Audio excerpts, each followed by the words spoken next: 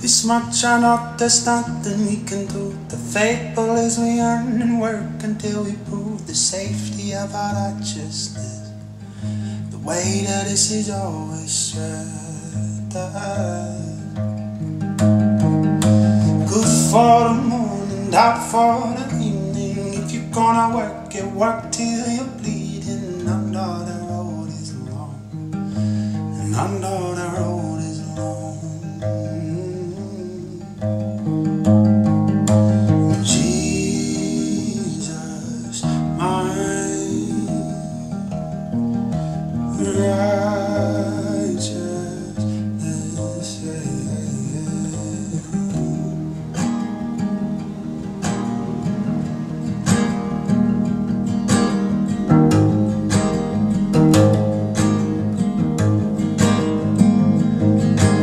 This much I know, there's nothing we can do. The table isn't earned, the sons don't need to prove the safety of our righteousness. The blood is good enough for us. Yeah, good for the morning, joy for the evening. I know you're gonna love me like you're bleeding. I know I am your son, and I know what you've done.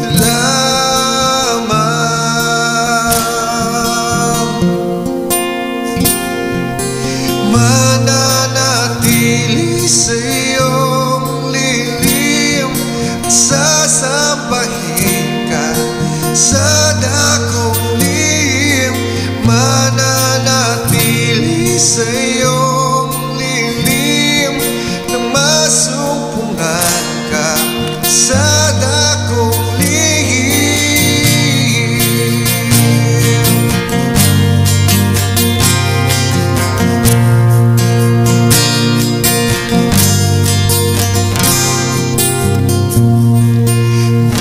Panginoon, ang ngalan mo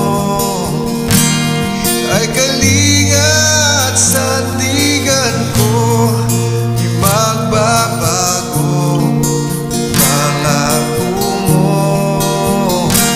Salita mo'y panghawakan, sa iyo lamang tatakbuhan, sa iyo lamang.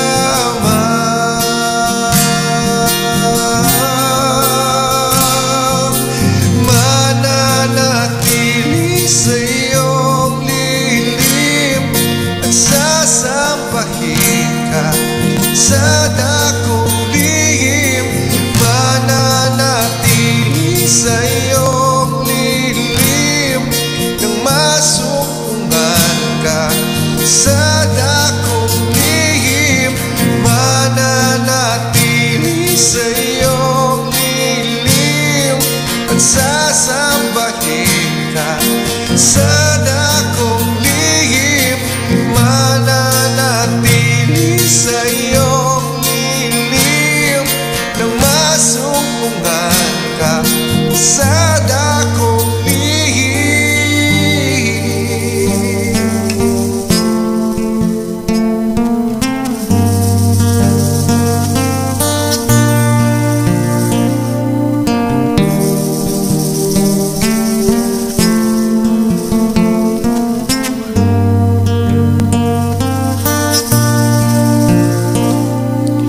Ang pagpuri ko tanging sa'yo, sa'yo lamang iniaalay.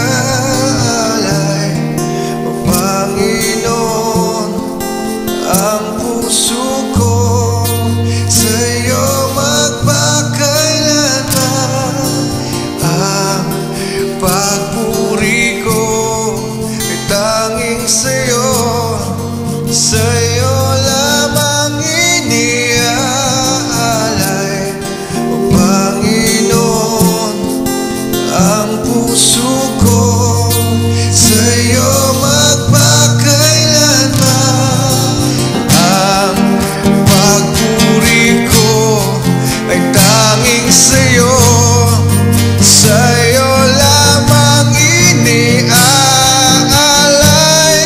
O Panginoon, ang puso ko sa'yo magpakailanman, mananatili sa iyong lilim, sasampahin ka sa dakong lihim, mananatili sa iyong lilim, na sumpungan ka sa dakong lihim, mananatili sa iyong lilim, at sasambahin ka sa dakong lihim, mananatili sa iyong lilim, masumpungan ka sa dakong lihim.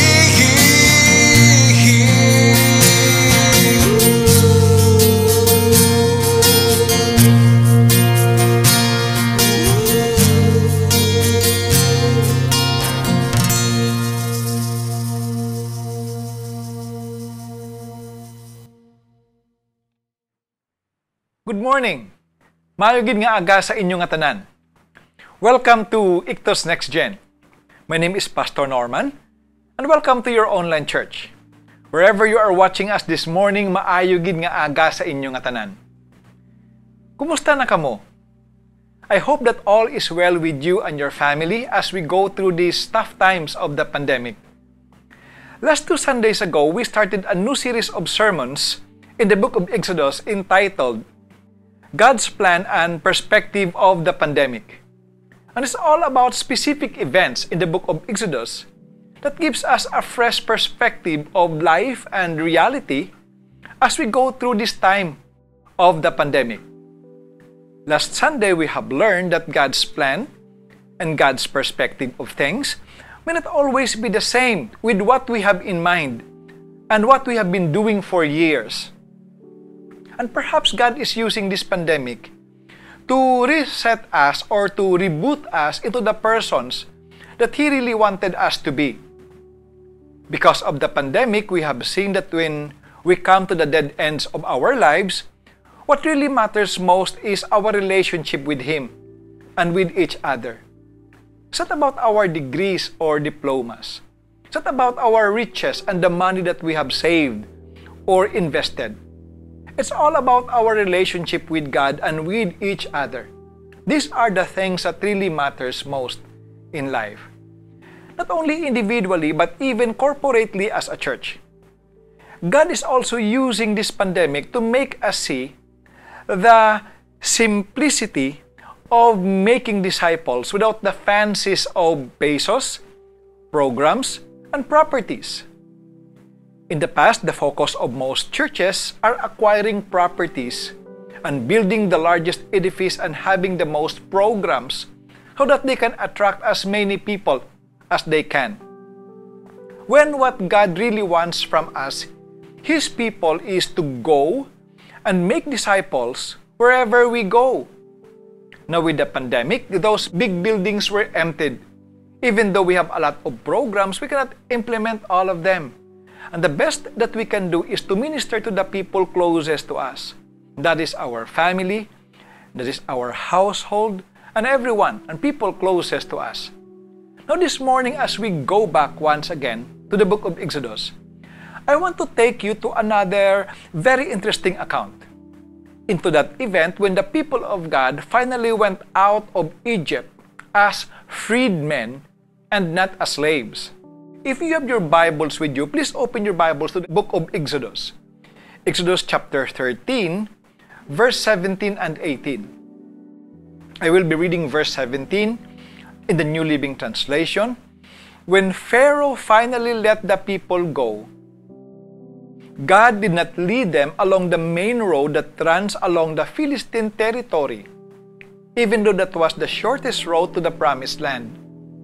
For God said if the people are faced with a battle, they might change their minds and return to Egypt.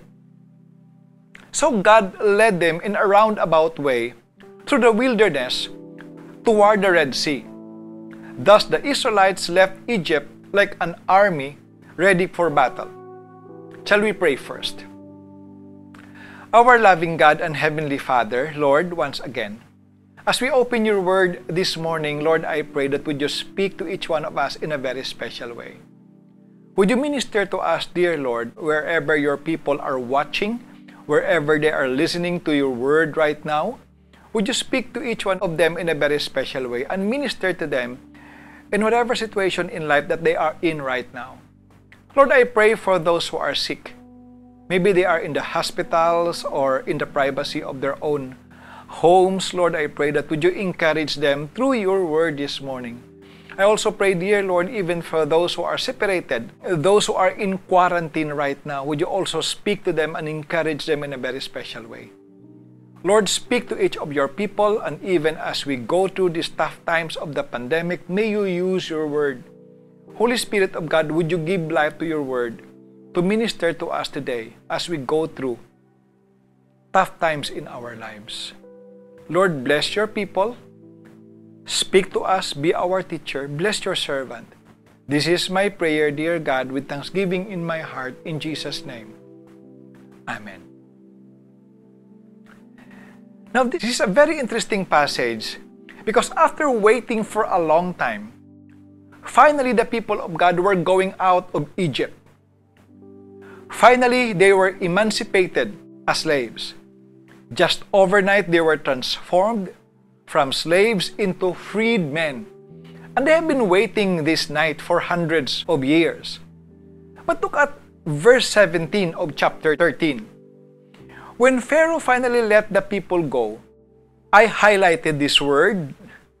God did not lead them along the main road that runs along the Philistine territory, even though that was the shortest route to the promised land. For God said if the people are faced with a battle, they might change their minds and return to Egypt.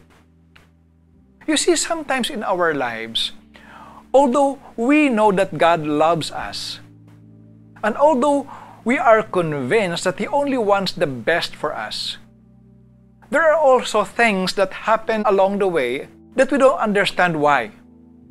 We don't understand why God allowed those things to happen.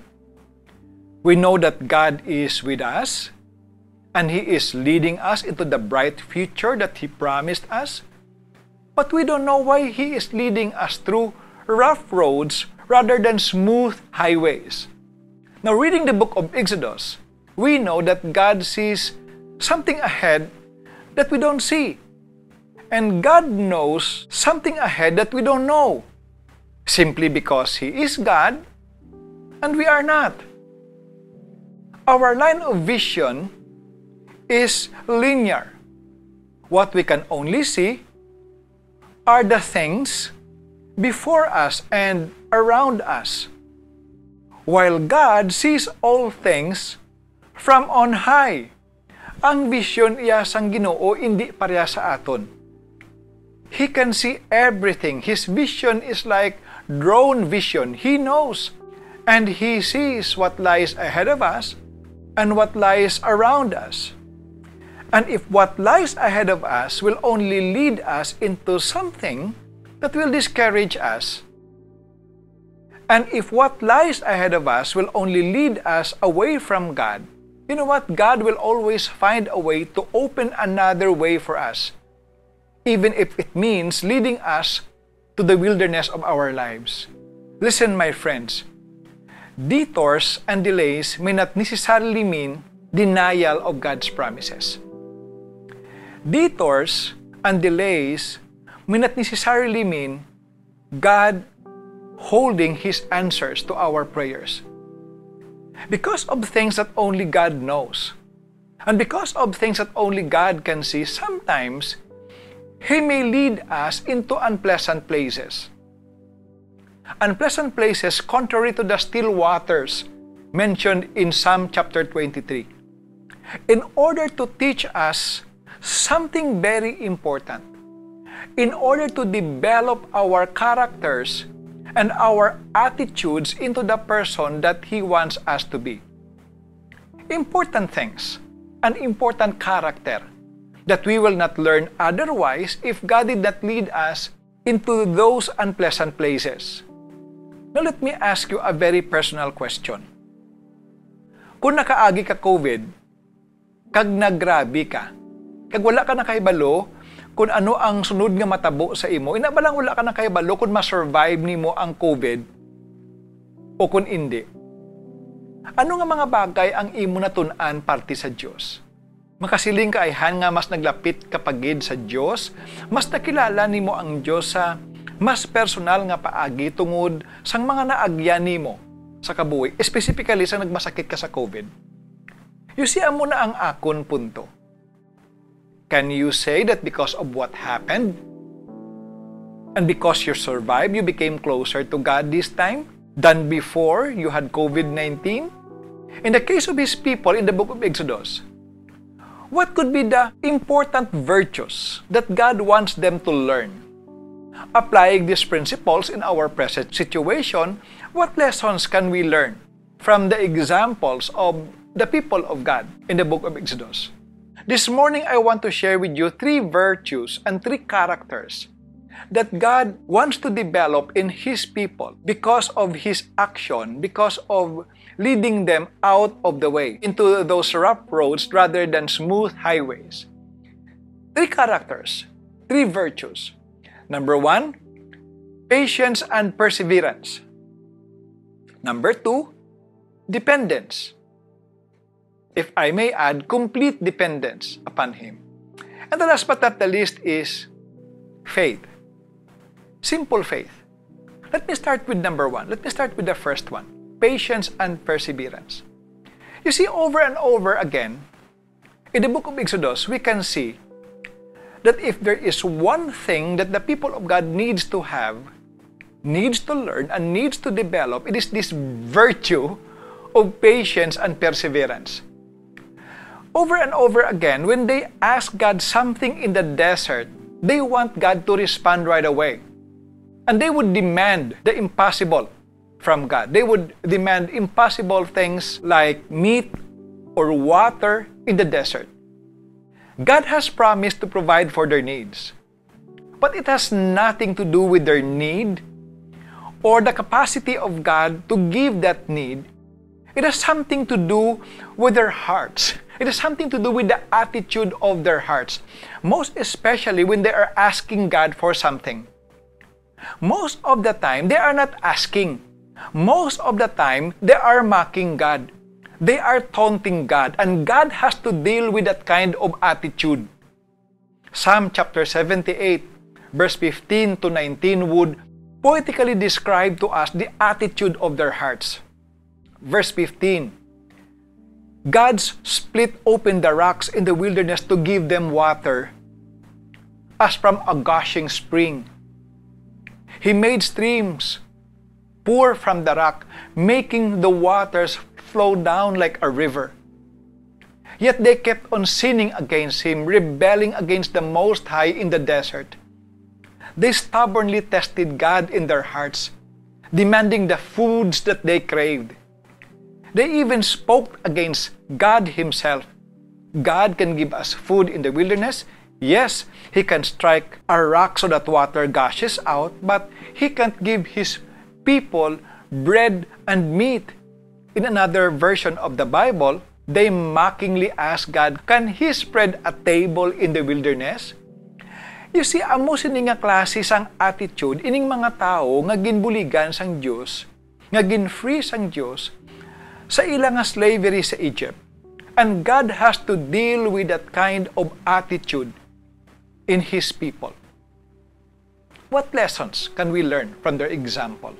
You know, in the same way as we live in this instant generation wherein we are served instant coffee, instant meals, instant pleasure, instant gratification, we need to learn and we need to understand that we cannot always have the things that we want in life right away.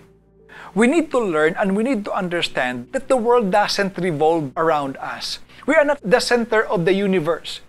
We cannot always say that with hard work and with luck, we can always have what we want in life.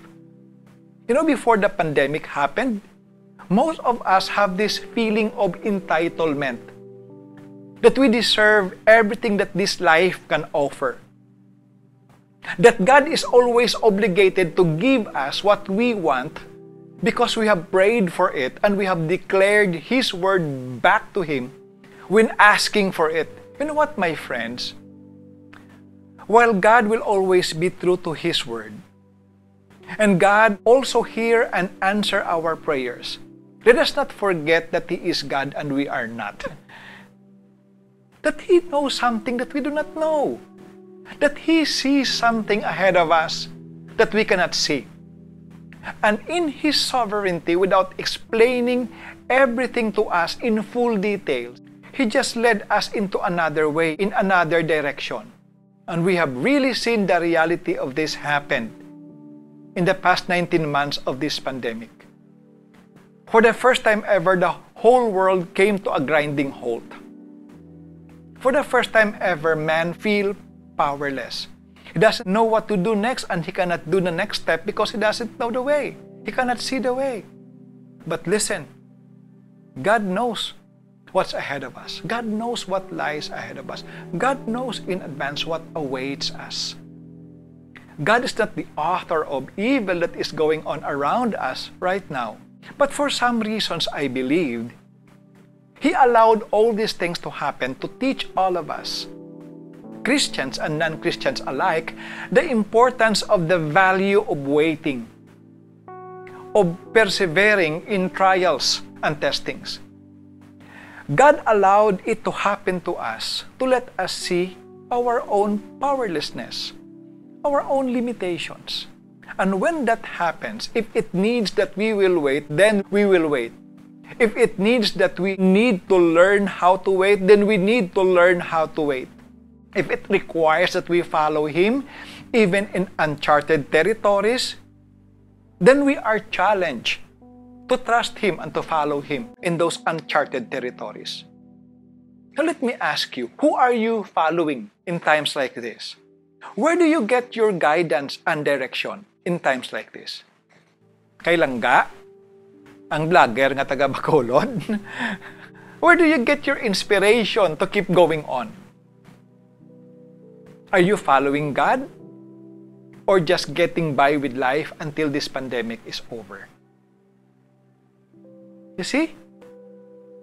God is teaching us the virtue of patience, of perseverance, of the reality that we just cannot always have what we want in life right away. There is a season for us to wait, to learn, to think, to meditate. Follow God. Just follow God. Although you don't know where to go and although you cannot see the road ahead, as long as it is God that's leading you, my friends, brothers and sisters in the Lord, you are safe. The virtue of patience and perseverance. Number 2, the next virtue that God wants us to develop, that God wants to develop in His people, in the book of Exodus is dependence. Complete dependence. Now, last week, we discussed partly the gods of Egypt. Now, although by tradition, the people of God in the Old Testament believe in the God of Abraham, Isaac, and Jacob, they have lived in Egypt for more than 400 years. And it is very possible that most of them, if not some of them, have been influenced to worship the false gods of the Egyptians. Maybe some of them said, "We have been praying for years to the God of Abraham, Isaac, and Jacob, and nothing happened. Why not this time try to pray to one of these Egyptian gods, in addition to the God of Abraham, Isaac, and Jacob?" That's why in giving the 10 plagues, God did not only punish the Egyptians for the hardness of Pharaoh's heart, but those plagues were a direct assault to the powerlessness of the gods of Egypt. You know what, my friends? We are now living in a very syncretistic society. And what do I mean by that? That while everybody claims to believe in God, what they really mean by that is that you can believe in any God that you want to believe as long as you believe in God.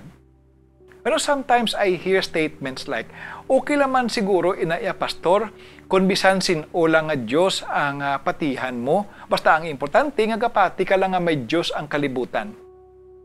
When I was in high school, one of my teachers would teach us, ang alagyan kuno pakadto sa langit, damo-damo. For example, kung magkadto ka sa may city proper, if you want to go to city proper, damo-damo ka sang pwede agyan. Pwede ka kaagi sa lapas, when you cross the bridge, halin sa lapas, diretsyon mo ang dalan, makadto ka man gapon sa city proper. Kung halin ka sa Haro, o kung sa lapas, o kung sa Liganes, may alagyan man nga halin dira.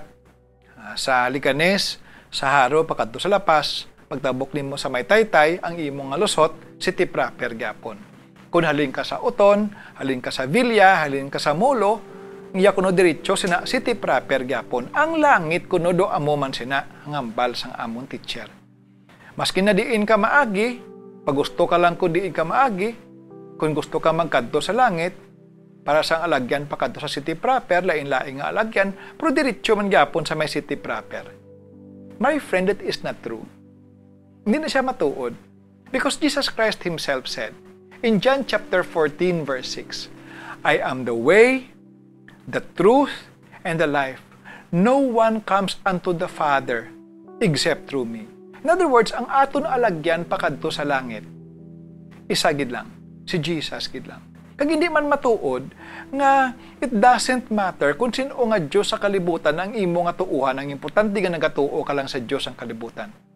Because the Bible declares in the book of Exodus, in Exodus chapter 20, when He gave the 10 commandments to His people, the very first of those commandments was, I am the Lord your God. You shall have no other gods before me. Studying this event all over again, this time by bringing His people in the wilderness, God did not only took them out from their comfort zones, but He also brought them to a place that they will have nothing. I mean, literally nothing to depend on except God, the one and only true God.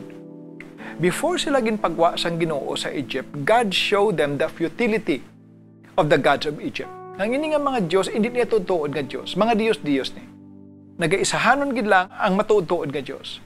The God of Abraham, Isaac, and Jacob. The God who is leading them out of Egypt. And God brought them to the wilderness. To a place that literally they will have nothing to depend on except Him, except God. They will have to depend on God for everything that they need.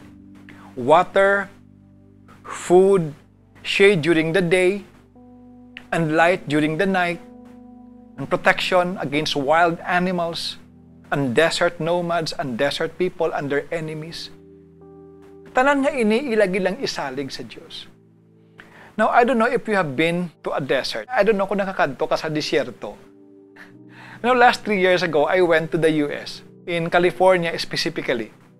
And my only experience going to the desert is with the high deserts of California and Las Vegas, Nevada. According to my father, when he was still alive, there are times of the year that when it gets cold in the desert, it's very cold. But when it gets hot, it's also very hot. But you know what, my friends? The deserts of California and Nevada are nothing compared to the deserts and wilderness of the Middle East. If you have seen those pictures, or watch those documentaries about these deserts in the Middle East, you know that for miles and miles, you cannot see anything but hot sun and dry sand. Left alone in the desert, you will die in just matter of hours. But going back to the book of Exodus, we know that they were not alone. God did not abandon them in the desert. Although God led them to the desert, God did not abandon them in the desert. God was always with them. A pillar of cloud to shade them during the day and a pillar of fire to warm them and guard them during the night. God also provided them with everything that they need. Food and water. And even the clothes that they wear didn't wear out. If they need anything, they can directly ask God for it. But you see, over and over again, it's very interesting that instead of asking, they keep on grumbling against God and against Moses. Instead of expressing their dependence on God by asking, they keep on comparing their present situation with their former lives as slaves in Egypt, and they grumbled against God. They would always say, "Oh, we remember the fish and the leeks and the onions and the meat that we freely eat in Egypt." And whenever their demands were not met right away, they will threaten Moses and attempt to go back once again to Egypt. In the same way, looking at our situation, we can see that COVID really brought us to a place that we don't have anything except God. It is just like being in a desert. Now, I am not referring to a geographical location, but we are now living in a time that we don't have anything but God. And our attitudes and our response to our present situation will really matter. Will you turn to God and trust Him with everything that you need? Or you will look back to those days that you were living your life without God? A lot of people are speculating why COVID-19 happened. But as I go back to the book of Exodus, I have seen that it was God Himself who brought them there. Wala ya sila nagtalang. Wala sila yang nakalambot dito kay tungod wala sila katultol kundiin ang dalan. Exodus chapter 13 verse 17 and 18 would tell us that it was God Himself who brought them there. In a place where they were trapped with a mountain on their left and a mountain on their right, with the Red Sea before them and their pursuing enemies behind them, so that they will have nowhere to turn to except to look upward and express to God their complete dependence. Kung kaisa, sa aton kabuhi amo man sina. Ang Ginoo nagadala sa aton sa mga lugar o kon kahintangan o kon mga posisyon o kon sitwasyon nga wala na kita sang kadtuan pa. Hindi ka kakadto sa wala, sa tuo. Sa tubang mo wala ka man kadtuan. Trap ka. Sa likod mo arang imo nga mga kontra. Nga wala ka na sang kadtuan pa kundi ang magtanglak gid lang sa Dios. Kag mangayo bulig sa Dios. And our attitude during these times, when these times come and when these times happen, is very important. Ang pamangkot ko sa imo amo sini. Kumusta ang imo attitude sa ginasugata nimo ang ini nga mga butang, ang ini nga mga bagay sa imo nga kabuhi? Amo na nga sa akon nga mga counseling ginapamangkot ug inipermi sa mga tao nga akong ginalaygayan. May sunggod ka sa Dios. May laing kasang buot sa Dios. Kaya nga importante ni kaayo bala kay kung kaisa, as you go through tough times like this, ang kapangamuyo ka man sa Ginoo, pero tungod ka hindi mo dayon mabaton ang sabat sa imo ginpangayo sa Ginoo, hindi gid malayo nga maglain ang imo nga balatyagon sa Ginoo kag magsunggod ka sa Dios. And the last but not the least is faith. It is more of standing in the promises of God. God has promised them not only to set them free from slavery in Egypt, but to bring them to a land that He has promised to their forefathers, a land flowing with milk and honey. When I was young, I was really amazed sa sininga descriptions ng Canaan. Siling ko, ano na iyan, no? Ano na klase ng lugar no nga nagailig sa suba, gatas, kagdugos, milk and honey. But you know what? It is a very poetic description of a very fertile land. Isa bala ka klase sang duta nga bisan ano lang itano mo manubo kag mamunga. Amo na ang klase sang duta nga ginpromise sang Ginoo sa ila. The only problem is their present situation does not coincide with what God has promised. Amo ning ila problema. And this is the problem with most of us as well. When we put our faith, when we put our all in the promises of God, but after praying for some time and after waiting for some time, we cannot see the hand of God in our situation. And sometimes even the worst happen. This is where our faith in God most of the time is shaken. For more than 18 months now, we have been actively engaged in praying and interceding in behalf of those who were infected with COVID. And as we pray for these people, most of the time, God would miraculously intervene to answer our prayers. Hospital doors opened, finances were provided, and persons who are sick recovered from COVID-19. But there are also a lot of time that other people whom we have prayed for also died of COVID. And in that case, I don't know what to say to the family of these people. I don't know how to comfort them. When times like that happen, that is the time where our faith in God should come in. Amo sina nga mga tion sa aton kabuhi nga dapat gani magbakod pagid kag maglig-on pagid ang aton nga pagtuo sa Dios. Let me ask you, how are you doing in these times of the pandemic? How are you holding up to your faith when it seems that all around you is black and dark?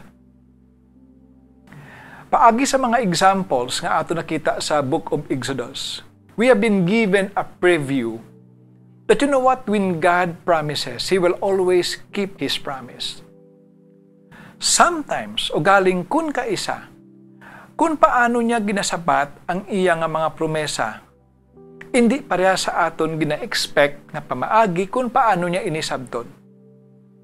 Kag kun kaisa, antes niya sabton ang iya nga ginpromesa sa aton, ginadala niya anay kita sa mga dalanon Kag gina-expose sa kita sa iya nga mga pamaagi nga wala naton ginapaabot. Kaya kung mag-abot ang inang ation, sama sa midra kita nagakatayog sa aton pagtuo. Kabay patani nga sa nagapadayon kita sa pagkabuwi sa sining tion sang pandemic. Sa likod sang aton naging go through, sa likod sang aton nga mga ginapang-agyan, hindi lang gidiya kita magbuhi. Sang aton pagtuo sa Ginoo. Because in due time, ang Ginoo magasabat gid sang iyang agin promesa sa aton. And as we close sa sini nga aga, let me just give you these 3 thoughts in recap sa aton na pangtun-an subong nga aga. 3 ka character, 3 ka virtues nga gusto itudlo sang Ginoo sa aton. Posible gusto i-develop sang Ginoo sa aton as we go through these tough times of COVID-19 pandemic. Number 1, patience and perseverance. I hope that because of what we are going through right now, we will learn to wait on the Lord. Wait on the Lord. Hulat sa Ginoo. Number 2, dependence. Complete dependence. Kabay pa nga sa aton nga mga ginapang-agyan sa sining tion sang pandemic, we will also learn to depend on Him. Not only in the case or in the things that we need in life, maybe finances, maybe wisdom what to do next, maybe in terms of protection and healing from COVID-19, but learn to trust God, learn to depend on Him in everything. And the last but not the least is develop our trust in Him. In the words of Peter, Lord, to whom shall we go? Thou hast the words of eternal life. Sa mga tinaga ni Peter, kung magtalikod kita sa Ginoo, kung matayog ang aton pagtuo, kag maguntat kita sang aton pagsalig sa iya, kay sinota abi makadto. Sa diin abi kita makadto, kay wala naman kita sang kadtuan pangaiban. Kabay pa, nga sa likod sang aton mga ginapang-agyan subong, padayon na gid kita nga magsalig sa Ginoo. Well, you know how the story of Exodus ended. Eventually, sa likod sa mga twist and turns, sa likod sa mga madamo nga nagkalatabo sa desert, sa wilderness. And most of those unpleasant things that happened were a direct consequence of the sins of the people of God. Ang ending sang story, you know what? Nagindalaman gyapon sila sang Ginoo to a land flowing with milk and honey.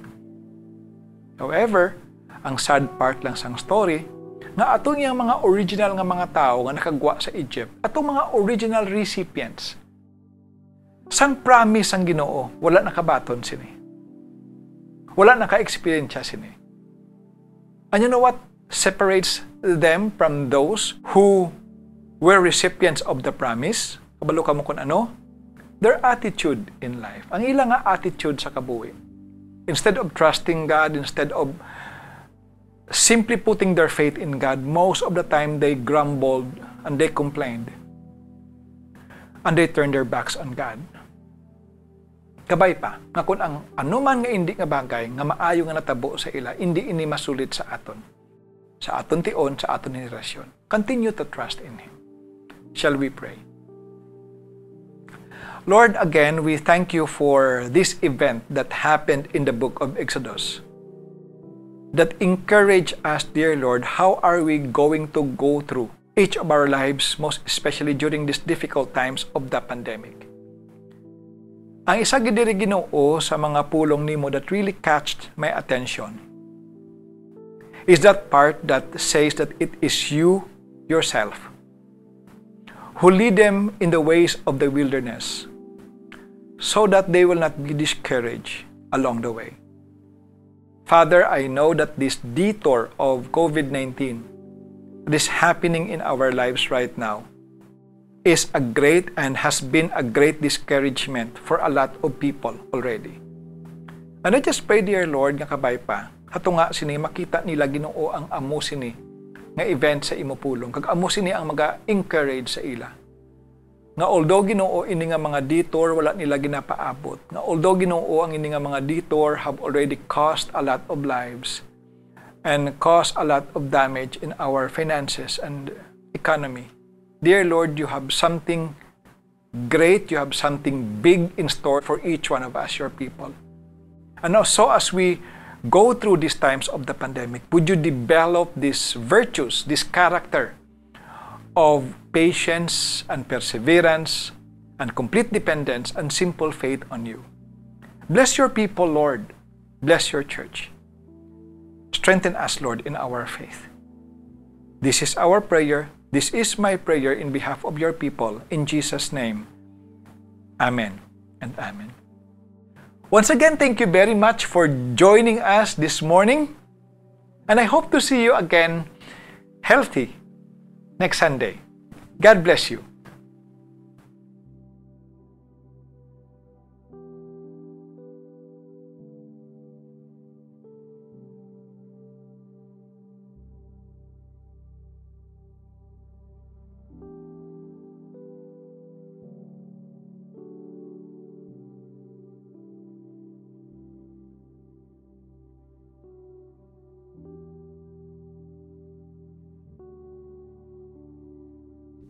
Good morning once again. Saliwat, maayogin nga aga sa inyong tanan. Every first Sunday of the month, we celebrate the Lord's Supper here in our church. And if you have been with us, if you have been following us in the past weeks, we have a series of sermons in the book of Exodus. And here in Exodus chapter 13, verse 21, the Bible tells us, "The Lord went ahead of them.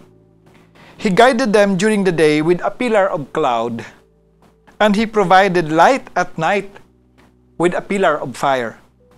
This allowed them to travel day or night."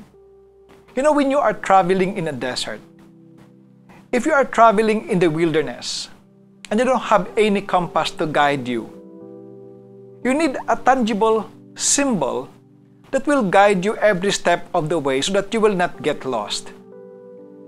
In the same way, as we go through these tough times of the pandemic, wherein we don't know what will happen next and what to do next, sometimes we also need a tangible symbol of the Lord's presence in our lives to lift up our spirits and to encourage us as we go through our Christian lives, as we go through our individual lives every step of the way.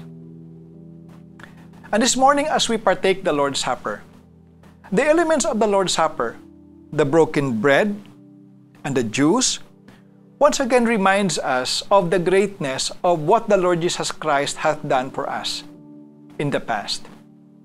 Not only that it reminds us of the greatness of God's love for each one of us in the past, it also reminds us of His presence amongst us as we live our lives, our Christian lives, in these dark days.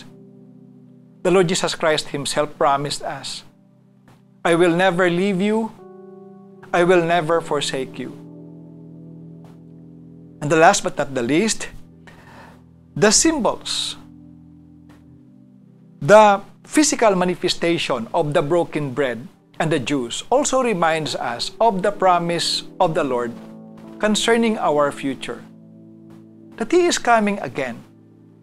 And when that day comes, the Apostle Paul tells us in the book of 1 Thessalonians, when that day comes, we will ever be with the Lord forever. But for the meantime, as we partake this, we also share our faith with everybody, because the Bible says, as often as we do this, we do proclaim the Lord's death until He comes again. And so this morning, wherever you are celebrating the Lord's Supper, either in the privacy of your homes or together with other believers in your cluster churches, I would like to encourage you of the Lord's presence in our midst through the elements of the Lord's Supper. And so before we partake these elements, let me invite everyone to spend this time in worship, maybe in prayer of thanksgiving, and maybe in prayer of trust. Once again, claiming the Lord's presence in our midst and asking for God's grace to stand on His promises. Shall we pray?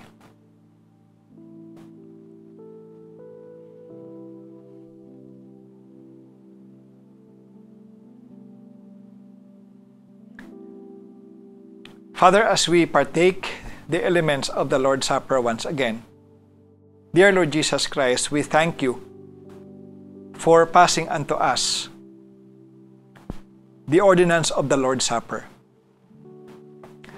Thank you very much, dear Lord Jesus, that through this ordinance, through this command, we can celebrate not only the greatness of what you have done for each one of us at the cross of Calvary more than 2,000 years ago, but we can also be encouraged in the present with the reality of your presence, and we can be strengthened.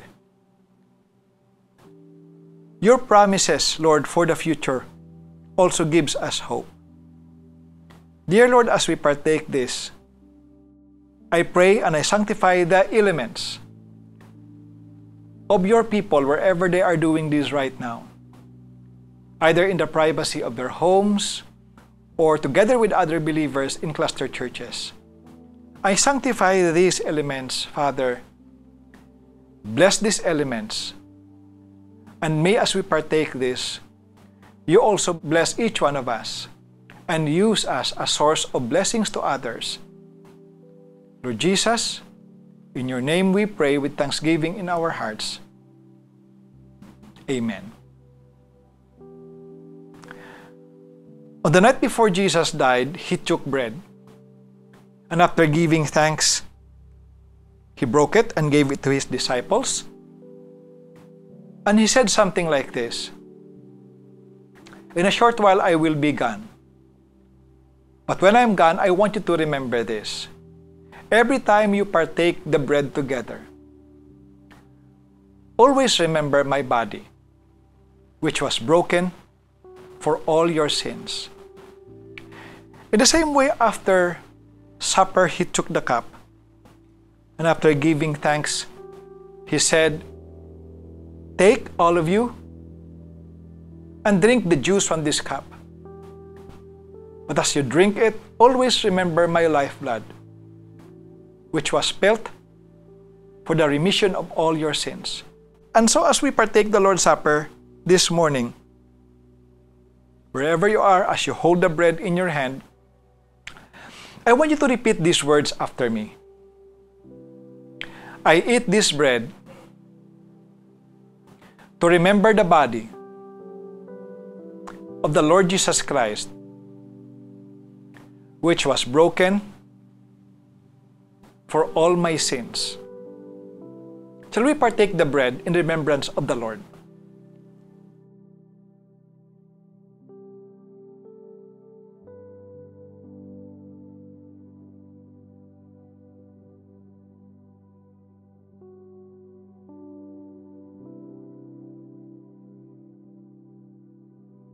In the same way with the cup, saying, I drink the juice from this cup to remember the lifeblood of the Lord Jesus Christ, which was spilt for all my sins. Shall we drink the juice from this cup in remembrance of the Lord?